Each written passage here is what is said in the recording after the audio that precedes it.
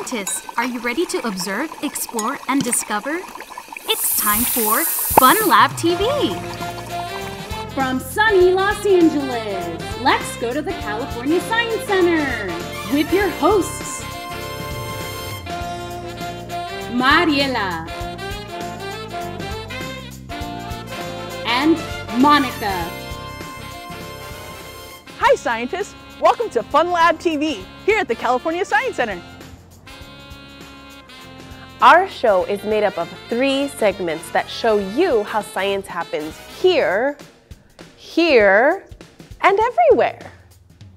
First, follow us as we guide you through our virtual field trip.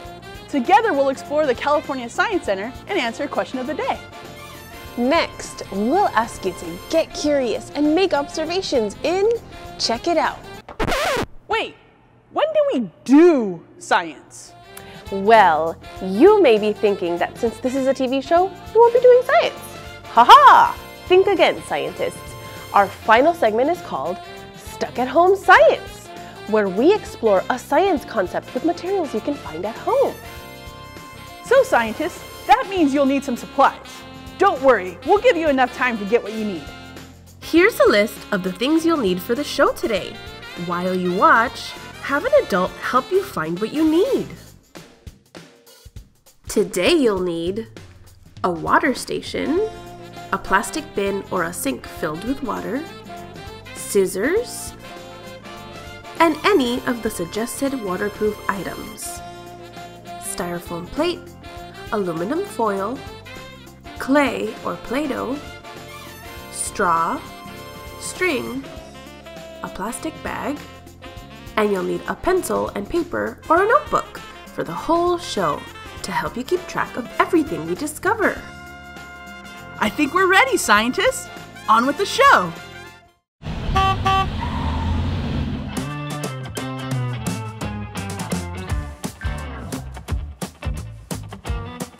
Hi scientists, welcome to Virtual Field Trips at the California Science Center. Before we get started, there are a few things we need to go over.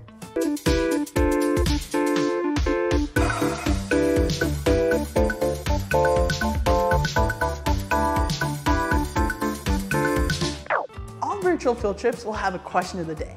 And today's question is, what do plants and animals need to stay alive? This is the question we will be investigating today. Feel free to draw or write notes in your notebook to help you answer the question.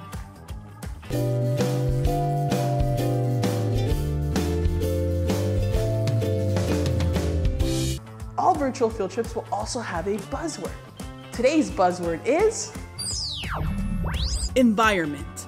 Anytime you hear this word, be sure to make check marks or tally marks somewhere in your notebook to keep track of how many times you hear the buzzword. Okay, I think we're ready for a virtual field trip. Let's go!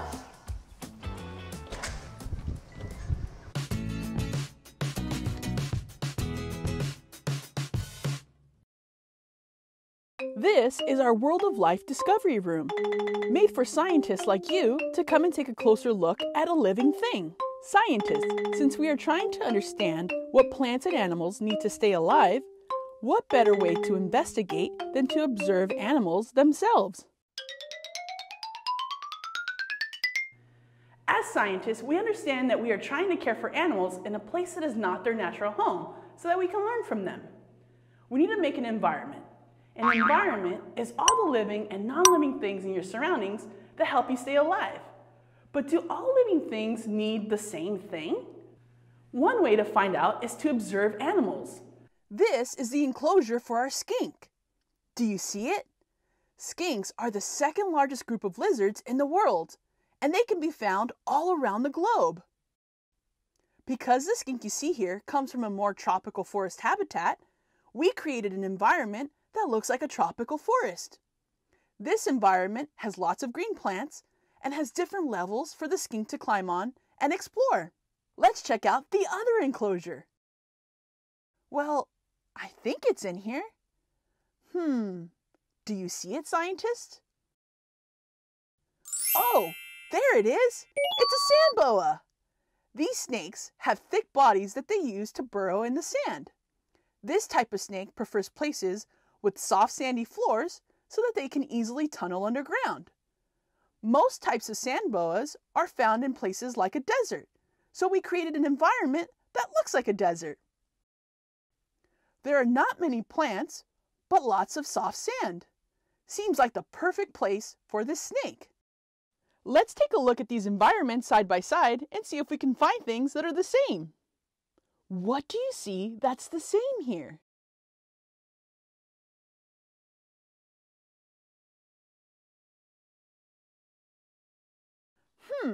This might be a challenge. I see that the skink has a lot of tall green plants, but the sand boa has only a few plants and a lot of sand.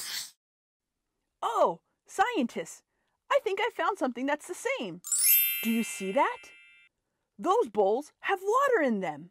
Why do you think the keepers have this water here?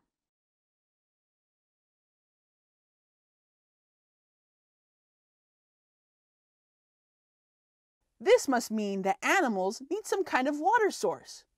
Water is very important to have in an environment for animals to drink in order to stay alive. Do you notice any other things that are the same?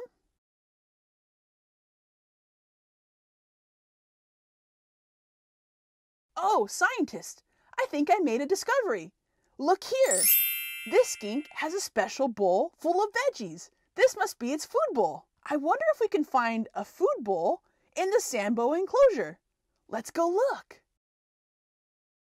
Seems like the sand boa doesn't have a food bowl. Does that mean it doesn't eat? Look, it's Louise, one of our keepers. Louise, does this sand boa not eat food? Of course it does. We just feed the sand boa behind the scenes. He doesn't eat in his enclosure. Thank you for that information. So, scientists, animals need food. Of course. In order for them to survive in an environment, they need food. And the keepers here make sure to keep our friends well fed. Wow, I feel like we learned so much by observing these two environments. So far, we learned that animals need water and food. I know where we can go see if this is true for all living things. Ready, scientists? Let's go. Okay, scientists, now we are heading into our ecosystems gallery. And here we have very different environments from the ones we just observed.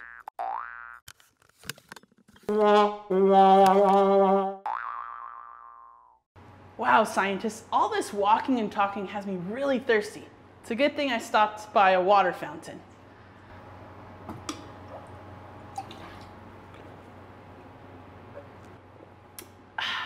Okay, let's go. Let's head out to the rocky shore. What perfect weather to explore a touch tank, where we have animals that guests can touch. Let's take a closer look at this environment. These are a few different kinds of sea stars that are found in our touch tank. Let me point some out to you. This is a knobby sea star. Here we have an ochre sea star, bat sea star, and leather sea star. While we have a variety of sea stars, they all come from a similar habitat. In the wild, these sea stars live in tide pools, which are pools of water left behind when waves crash on a rocky seashore. Here at the California Science Center, we have tried to create a similar environment for these sea stars. Just like all other animals, these sea stars need water to survive.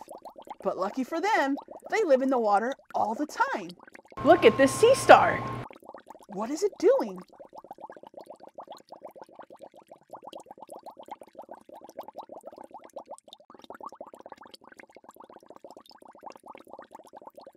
It's moving closer to that white thing. Now it's touching it.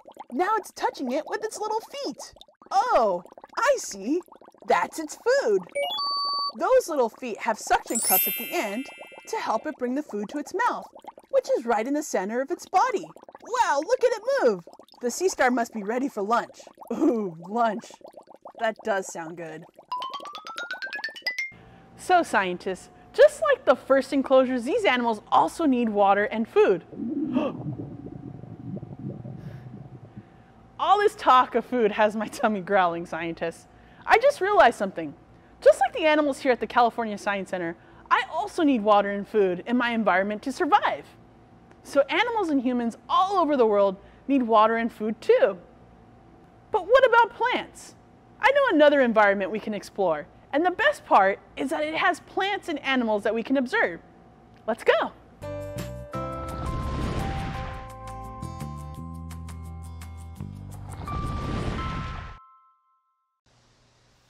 Hi scientists, I'm Amanda. I'm part of the education team here at the California Science Center. I heard that you have a focus question that you're trying to answer. I'm here in the Exploration Grove, and I thought maybe we could check it out together. Come on.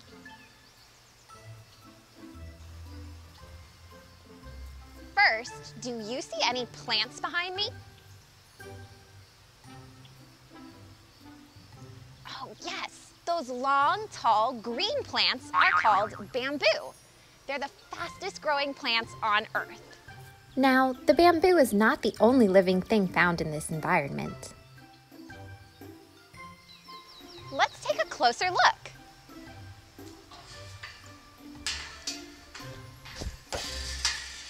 Come on, don't be scared. Wow, scientists! I didn't realize that all these living things were here. I know you investigated some environments in the California Science Center, and just like those animals, these insects need water and food. This bamboo grove is a great place for them to find what they need. But what about what the bamboo needs? Just like animals, this bamboo needs water. How do you think this plant gets its water? Here at the California Science Center, we make sure to give our bamboo just the right amount of water it needs to stay alive. Plants work differently than animals. They use their roots to absorb water from the soil they grow from. Now, scientists, let's take another look at the bamboo. Where do you think this bamboo eats? Do you see a mouth for it to eat? I don't see a mouth. But do you see all those leaves? Well, scientists, just like animals, plants also need food, but they don't have mouths like we do to eat the food they need. They use their leaves to get energy or food from the sun. Our building is designed to let sunlight come through so that the plants can have the light that they need. One of the cool things about bamboo is that the more sun it has, the quicker it will grow. And look at how tall our bamboo has grown. It's grown straight out of the building. Hope you had fun exploring with me. Have fun on the rest of your trip.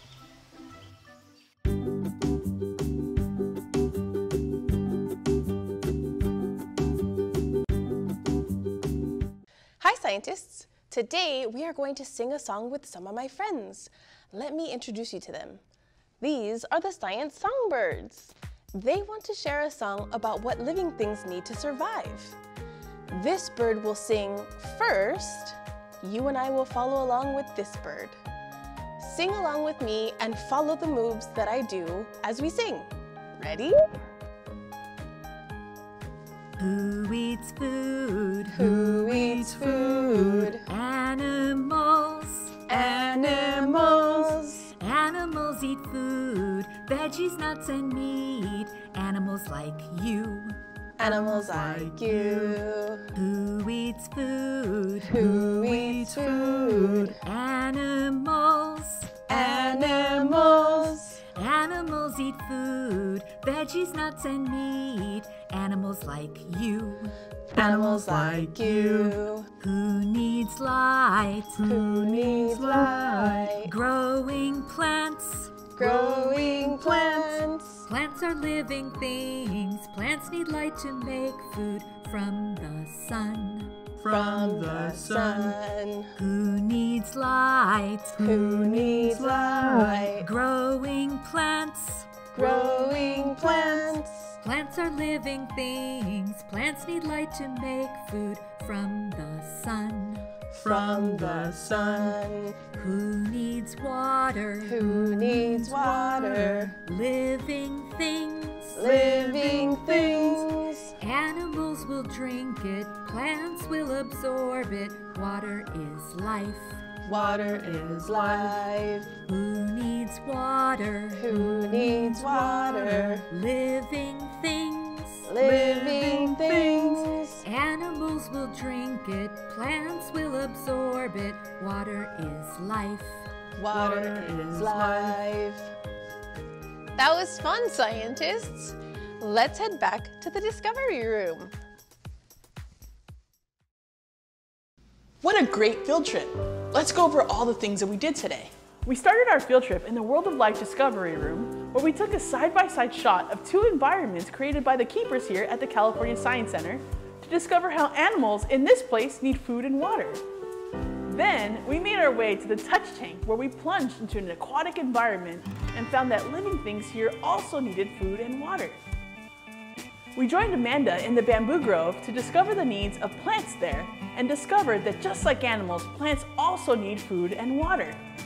Finally, we sang a song with Mariela and the Science Songbirds about living things and their needs. Now, scientists, can you remember the focus question? What do plants and animals need to stay alive?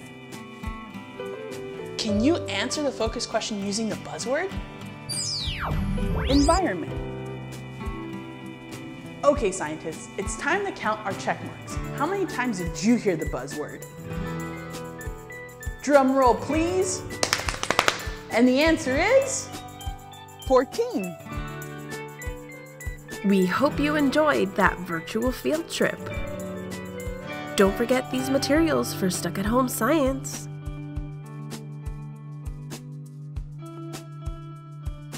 Now back to the show.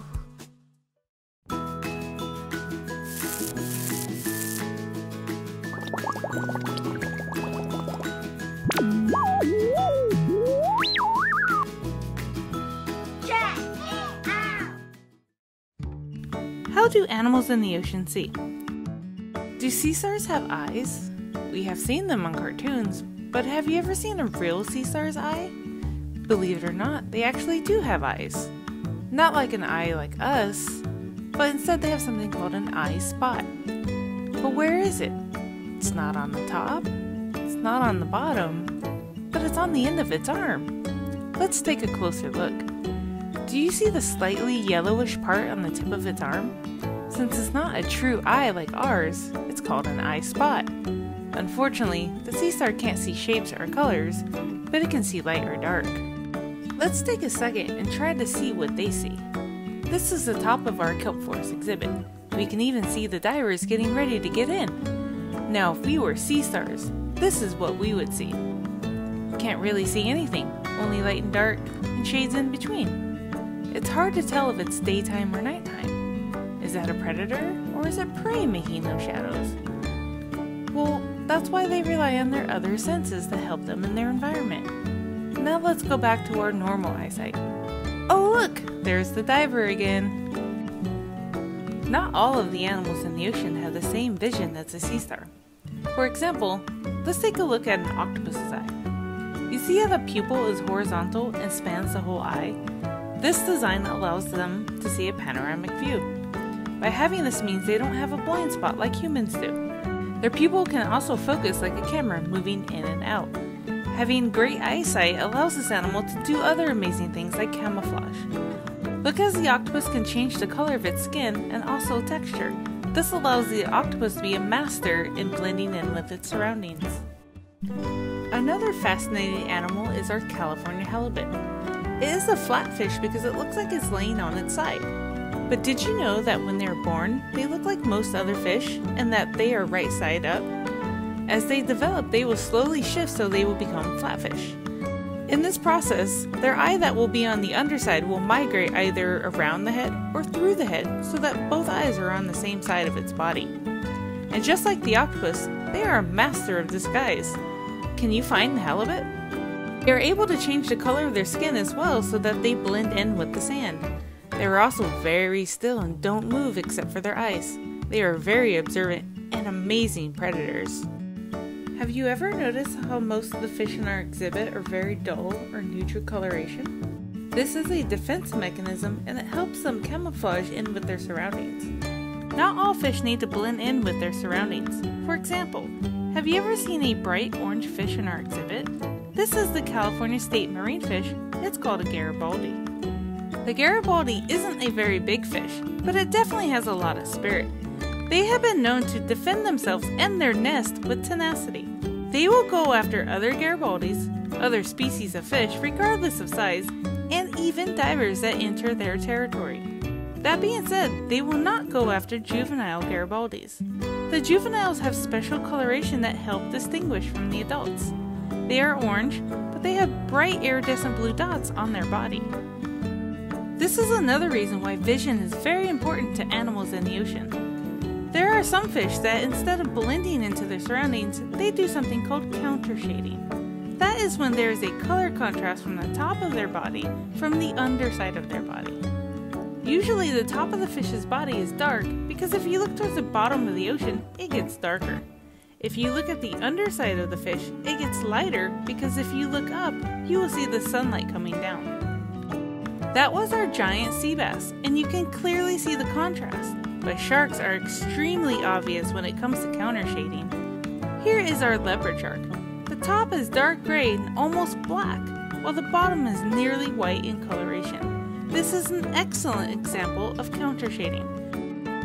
Sometimes you need good vision, not only to camouflage in your environment, or even for counter shading. There are some fish that will change colors based on if it's a male or a female. Here is our California sheephead. The females are mostly pink with a white chin. The males, on the other hand, have a black head and tail, and a pink stripe down the center of their body. As you can tell, vision plays an important part of surviving in the ocean. I hope this gave you a better understanding of how animals in the ocean can see.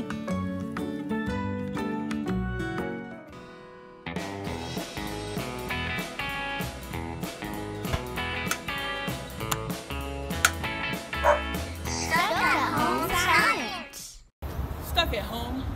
Let's do science! I'm standing here in front of our Wallace Animal Building where all our Big Lab field trips take place. Follow me inside.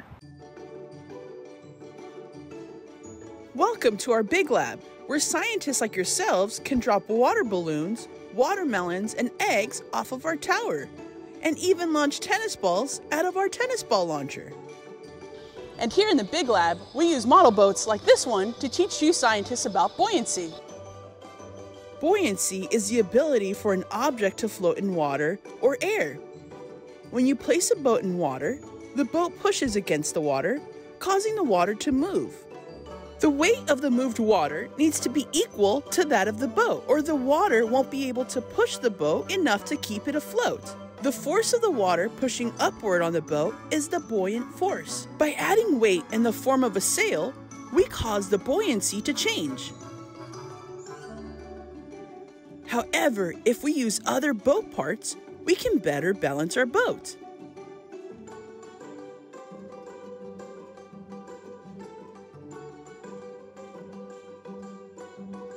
The 5 major boat parts of our model boats are the sail, which helps the boat move across the water, the mast, which holds the sail in place, the hull, which is used for all our storage, the keel, which is used for balance, and the rudder to control the direction of our boat. Think of these parts as you design your boat.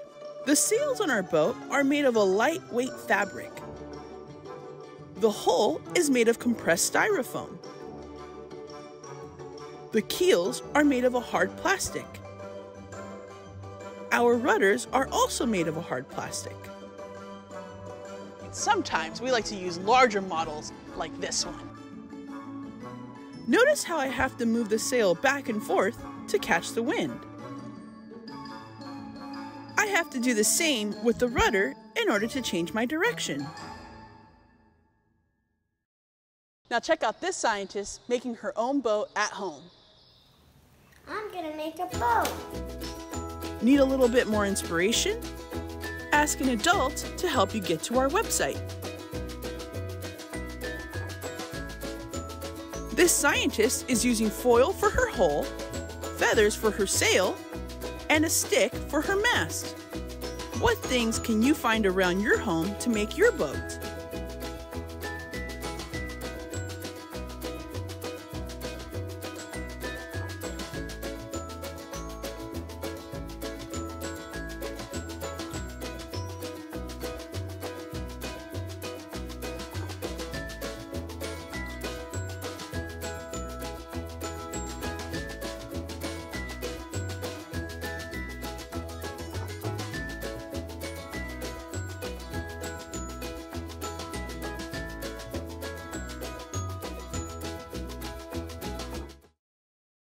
Thanks for exploring with us.